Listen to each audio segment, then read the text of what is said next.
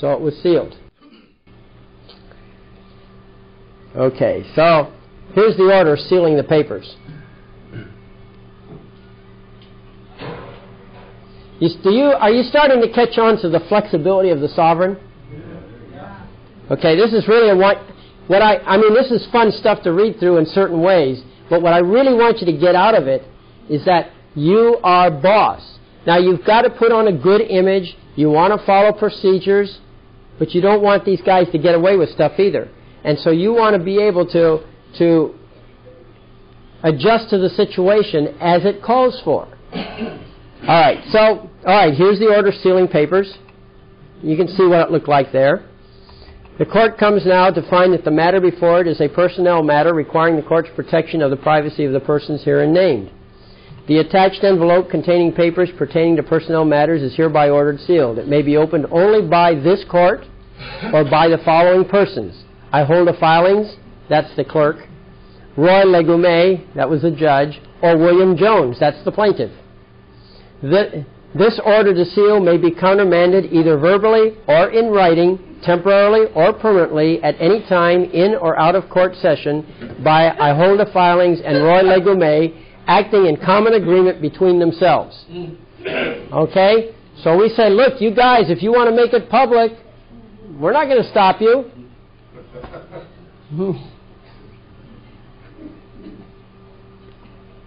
I agree. And so, what's in the envelope? Well, a notice of motion, a motion for contempt, affidavit of William Jones, and affidavit of a witness. We had his actual name, of course. A copy of the caption page of each paper must be attached to the outside of the envelope. Okay? The court. Witness the seal of the court, this 27th day of September, signed by William Jones, private attorney. This time we used English instead of Latin. Instead of attornatus privatus, we said private attorney. Means the same thing. And we put the seal on it over on the right-hand side. A gold seal, because it's an order. All right, so that... I don't know. It doesn't matter. Who's it? Let me ask you this. Who's the sovereign? Who sets the rules? Who decides which side of the page is the best part? Yeah. That's right. Okay. So we had a notice of a motion for contempt, confidential personnel matter. Okay? And that's what we called it. So, here's the cover page. We said, notice of motion for contempt, confidential personnel matter. To all interested parties, please take notice, and so on and so on. We say where, Department 666 of the above entitled court located at 1313 Bastille Street, Megalopolis, California. Okay, so on. It was actually in San Bernardino at their main courthouse. All right, then we have the motion for contempt. Now, contempts operate a little differently. What you do is you have an affidavit which says, here's what happened, and then you ask the court for contempt. And if they don't answer the affidavit, it's presumed true. Right? Okay, so that's basically what that's about when you make that motion. All right. And so we made a motion. There it is. Comes now William Jones and moves the above entitled court. And then we space down, and the remainder of the page is filled in order to force information on the next page. Why? Because this cover sheet goes on the outside of the envelope.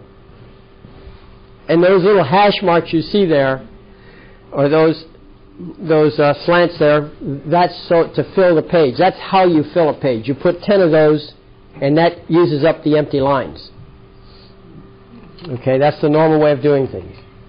And then it says here, comes now William Jones and moves the above entitled court to find I hold the filings, the deputy clerk of said court, and or Roy Legume, a magistrate of said court, to be in either civil contempt or criminal contempt or both, but not in misdemeanor contempt of the above entitled court. There's 3 kinds of contempts in California. You can have a civil contempt, you can have a criminal contempt, or you can have a misdemeanor contempt. Misdemeanor contempt means jail time. Criminal contempt doesn't necessarily mean jail time, okay?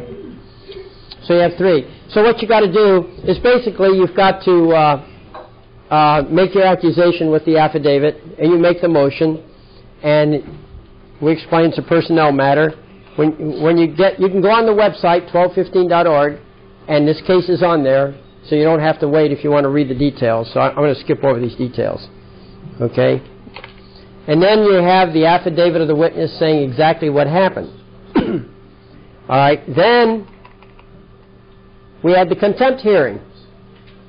And we scheduled the contempt hearing for the same date that we had some other hearing with this judge.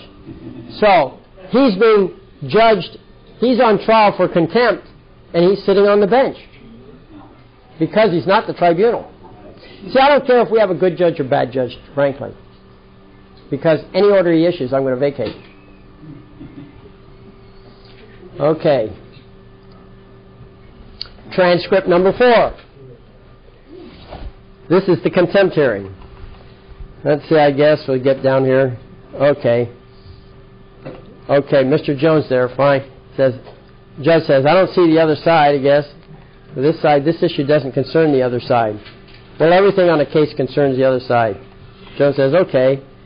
And the judge says, they should have been noticed, really, but that's okay. What other hearings? This is on your motion to have, I guess, myself and I hold the filings. Who is one of the supervising clerks to be held in contempt? That's correct. And the court read, you're the moving party, moving papers and your statements, and I have all these documents in the file, and I did some research on this yesterday. Do you have anything you wish to add, Mr. Jones? That's a trap. Okay? That sucks you in. Mr. Jones said, the only question I have at this point in time concerns Ms. Filing's certified document where she states that she was directed to do what she did. My question would be, who is the entity that ordered her to do so? Earlier we got that he had signed it, right, but we don't know who talked to her and told her to put it in the first place. So my question would be, who is the entity that ordered her to do so? I do not know who that would be at this time. Well, if you look in the file, there's a certificate in order vacating documents which says filed June the 9th, that I signed on June the 9th, that bears my signature, and it's in the file too, okay? And Mr. Jones says, well, you're the entity who directed her to do what she did? See, he tried to dodge around it. He stayed on point. Why did he stay on point? Because before he went into that courtroom, we reviewed exactly what he was there for. That's what helped you to stay on point. Okay.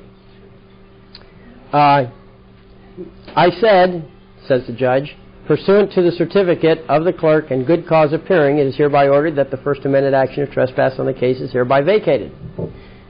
Jones says, okay, I understand that aspect of the certification, but she states that she was directed to do so. Says the judge.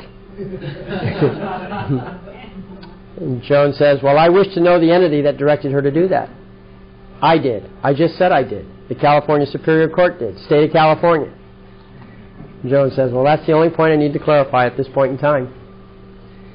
In and for the County of Calamity. The Superior Court by myself. In and for the County of Calamity. It's right in the file. Jones says, well, I didn't see that the way it read. That's my inquiry. Anything you wish to add, says the judge?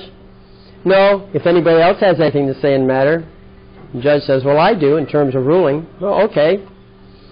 California, says the judge, and I've spoken to you before about, we may have a difference of legal opinion here, but I've spoken to you before about the fact that you brought the lawsuit in the state of California Superior Court, and that you would therefore, because nobody is compelling you to utilize our facilities, but you have chosen to file the lawsuit against the people who you had a traffic accident, allegedly had a traffic accident with some time ago, and, okay, now, anyway, he says, Jones says, excuse me, would you speak up a little bit? Yes.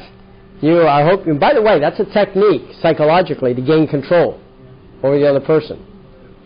Okay? It's subtle, but it is a technique. Okay. Okay. Judge says, yes, I hope you don't have a tape recording going again, Mr. Jones. No, I haven't. And the judge said, well, I don't care. You have to ask. No, I'm asking because I cannot hear you. If you do, I'll consider your question. I don't care, frankly, but you have to ask. And the rules of the court, and I told you before, and that's what I'm trying to inform you of now. you've chosen this as your forum to bring the business dispute into. And when your lawsuit, your litigating is in the Superior Court, I notified you previously that I'm obligated because of my position, because you brought the lawsuit utilizing the Superior Court of the State of California, and nobody is compelling you to use this forum. I'm telling you that. And I've told you previously that the rules have to be followed as established by the California Judicial Council and the California State Legislature. When they adopted the California Code of Civil Procedure and those rules that govern our proceedings in the trial court, California Code of Civil Procedure Section 1209, that's 1209, provides a list of acts or admissions which constitute contempt. Section 1209 in no manner allows for a court to hold itself in contempt on the motion of a party to a case being heard by the court. Now, he's right. A court cannot hold itself in contempt. But the judge is not the court, is it? See? But you see how he's trying to slide out of this one. Another thing I want you to notice.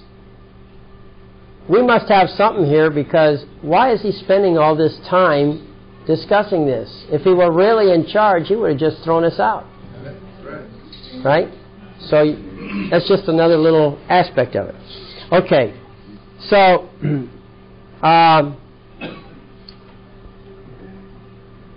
let's see. Additionally, you have failed to claim that the clerk or holder of filings committed any of the acts or admissions that constitute contempt under Section 1209 of the California Code of Civil Procedure. Therefore, your motion is entirely devoid of merit, and I so rule and deny the motion. So Jones says, okay, well, for the record, I object. Judge says, I understand that. Okay, says Jones. Okay. Judge says, all right, I don't know when the next court hearing is, Mr. Jones. Well, at this point, there's a CMC scheduled for Monday. Monday, okay. And so he gets a transcript from the gal, and that's that. Okay? So that was the transcript. So he established in the one hearing who signed it. He established in the second hearing who ordered the clerk. All right? And we've now had the hearing, haven't we? Now comes the ruling on contempt. Now it took us, see, from October 14th to February 2nd. So you can bet we researched this. We covered a lot of territory. And here's the ruling. You're going to get a laugh out of this one. You'll see. All right. Here it is. I think this will help me a little. Okay. All right.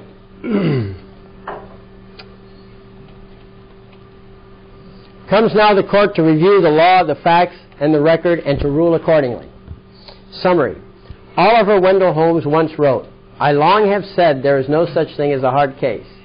I am frightened weakly, but always when you walk up to the lion and lay hold, the hide comes off, and the same old donkey of a question of law is underneath.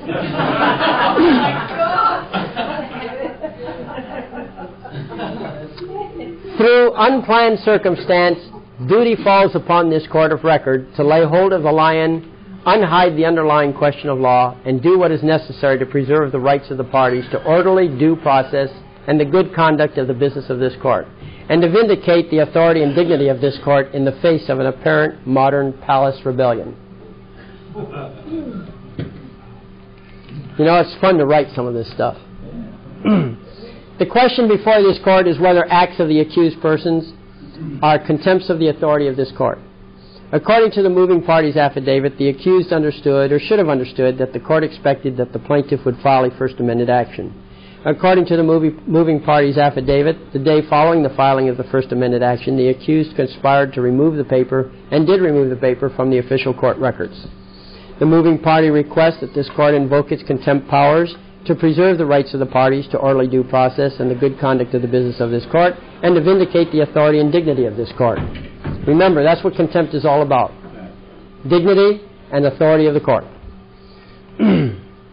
No objection as to the sufficiency of the affidavit was presented to this court during the fact-finding phase of the trial. During the conclusionary phase, the magistrate did opine his own personal view. However, an objection was raised, and the objection was not overruled. but sustained by implication. Okay? He objected, didn't he? The plaintiff objected to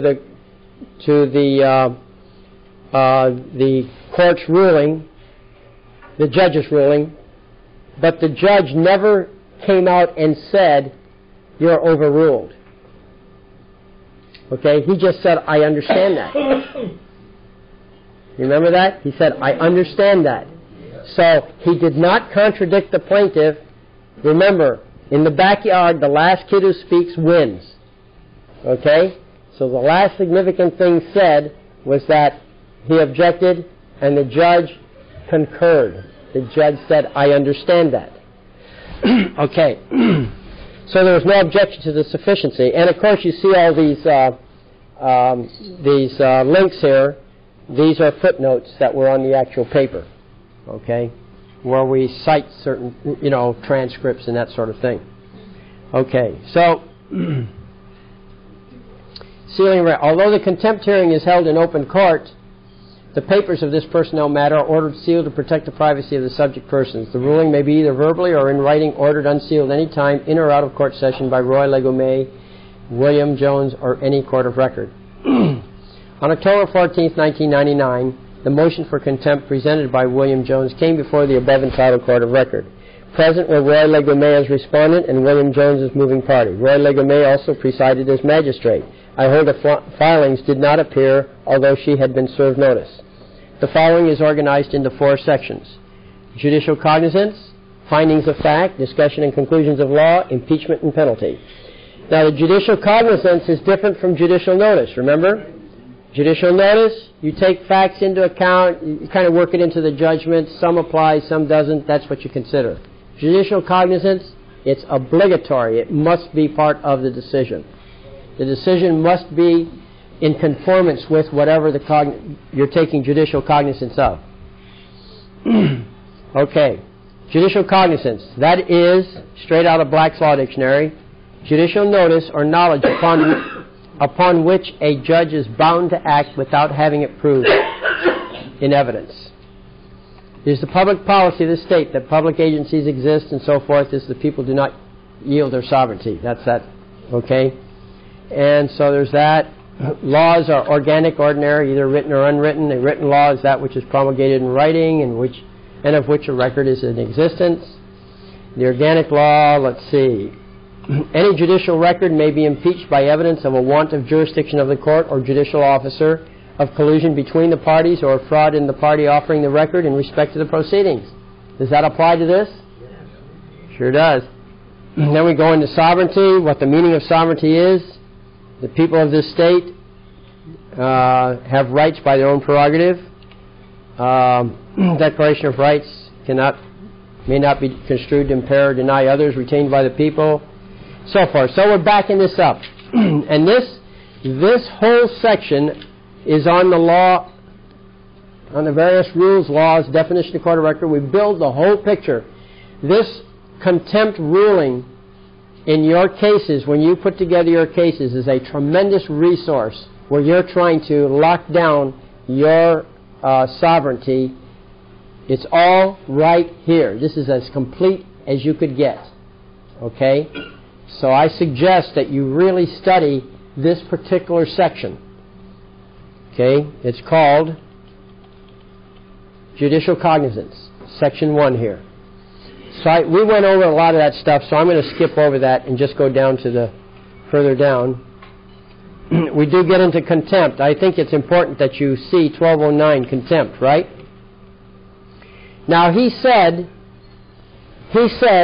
that a court cannot find itself in contempt. Now obviously he's trying to slide under the protection of that claim.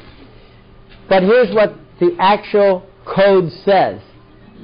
California Code, and which we decree to be, right? Judicial cognizance. So we're saying this is the law of the case, basically. And look at Section 3 of that code, 1209. Misbehavior in office or other willful neglect or violation of duty by an attorney, counsel, clerk, sheriff, coroner, or other person appointed or elected to perform a judicial or ministerial service. They wouldn't come out and say judge, would they? Right. So you see, it's right there. I'll tell you, when I read these codes, there's a marvelous consistency among them. Somebody's got brains. Somebody understands this stuff. You can see it in how these codes fit together. So one of the things I knew about the creation of these codes is that the legislature passes this information over to the law review or the legislative review department. And there they're loaded up with attorneys, and they review these things for consistency and so forth. So as I studied it, I homed in on the idea that there were three groups of people who really understood this sovereignty thing.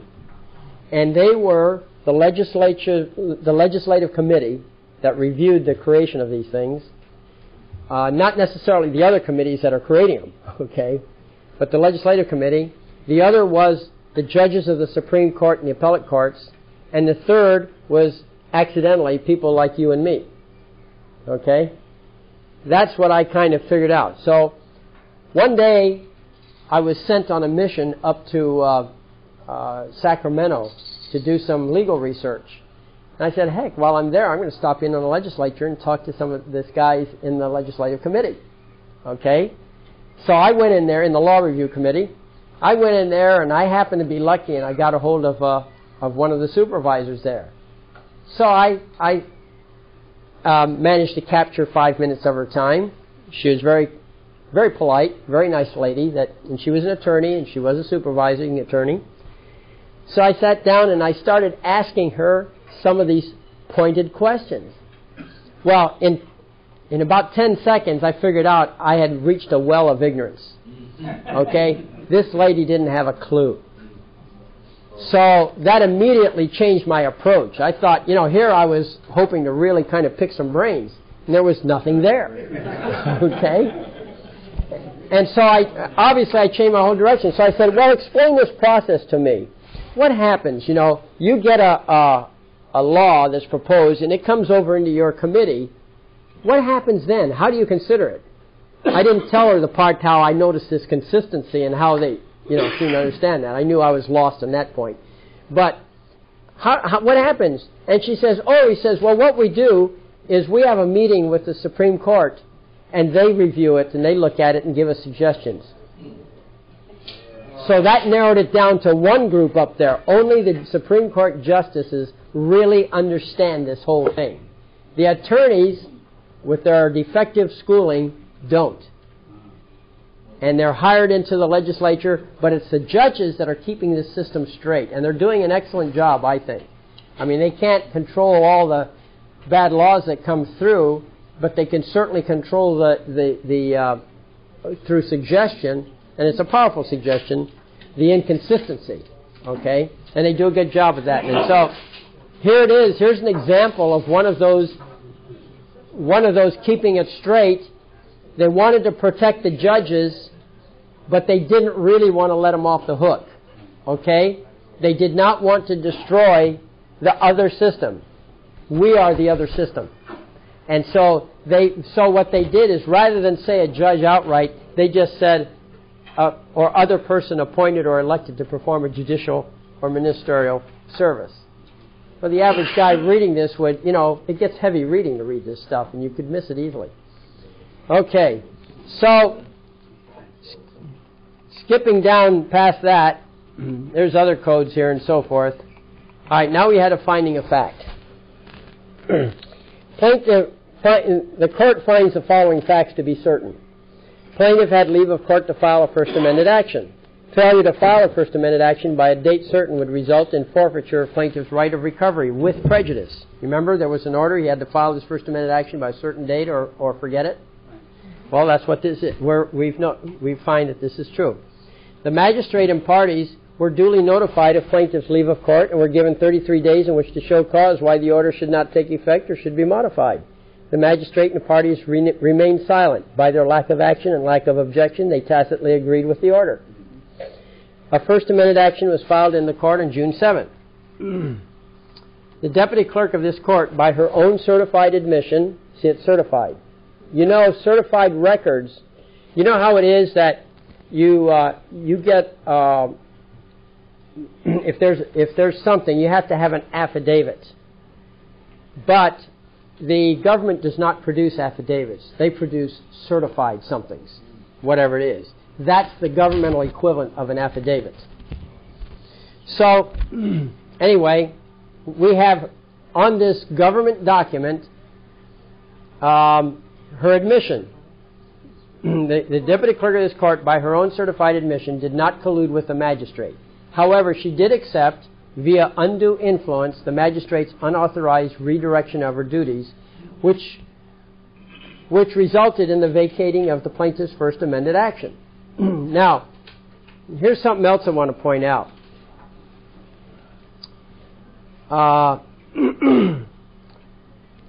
When we were making the motion for contempt of court, we were wearing the plaintiff's hat, the injured party's hat.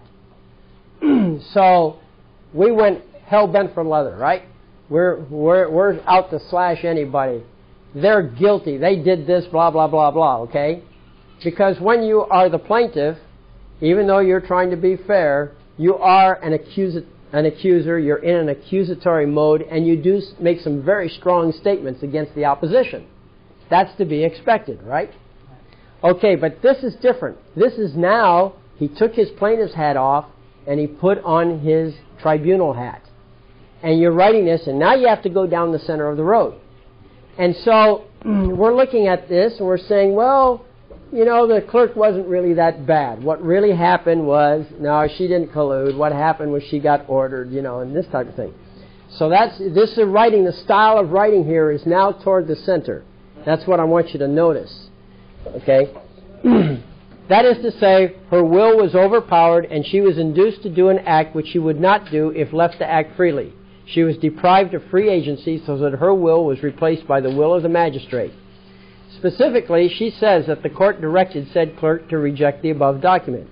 And because of that, quote, the said clerk petitions this court that a order be made vacating, which in turn leads to the order that, quote, pursuant to the certificate of the clerk in good cause appearing, it is hereby ordered that the First Amendment action of trespass and trespass on the case is hereby vacated, end quote. Removing the clerk from this anomaly of logic, we are asked to believe that because the court directed the rejecting of the document, the court then ordered the document vacated. Because this court did not direct the clerk to reject the document, right? It wasn't this court. It was a judge doing something. Okay? So we never lose sight of the fact who's the court and who's the judge and so forth. And because there was no notice and no hearing on the matter, this is an attempt to commit a fraud upon the court under color of law. Okay? The magistrate of this court, by his own admission, directed the clerk to reject the First Amended complaint. And you see these like Note 12 and Note 13. We're citing back to that transcript or whatever. Okay? Then the clerk submitted her certificate. The magistrate, by his own admission, without the benefit of notice to the parties or open court or hearing, signed the order under color of law vacating a First Amendment action previously authorized by order of this court. Though also by his own admission, he has no claim against the plaintiff and knows of no one who does have a relevant claim against the plaintiff. Remember when we asked that question back there? Yeah. Do you have a claim against me? That's another important point. Sometimes you just say, do you have a claim against me? He says, no, you can hold it against him later. The magistrate is a person appointed or elected to perform ministerial service in a court of record, because all judicial functions in a court of record are reserved to the tribunal, which must be independent of the magistrate. The magistrate of this court has usurped, that means grab control of, right? Has usurped the independent powers of the tribunal of this court of record by making discretionary judgments which are reserved to and should have been made by the tribunal independently of the person of the magistrate designated generally to hold it. And we have another note referring to the definition of a court of record. The magistrate of this court, by his own admission, antecedent to any hearing by the court or notice to any of the parties under color of law, usurped the authority of the court and directed the clerk of the court to reject the First Amended action. The magistrate of this court By the way, I want you to also notice in this style, you notice that we get a little bit repetitive. You should avoid, to some degree, pronouns.